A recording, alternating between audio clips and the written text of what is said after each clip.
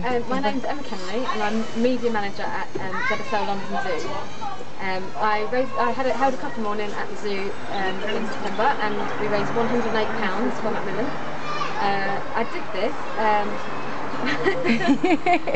I did this because I had skin cancer in 2008 and I had Macmillan there then, and she was brilliant and I found it really useful to have that liaison, and I really felt appreciative of the work that they do.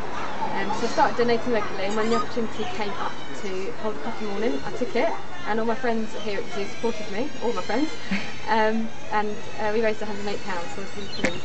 Wonderful. And I would definitely encourage everybody to get involved in the world of coffee morning.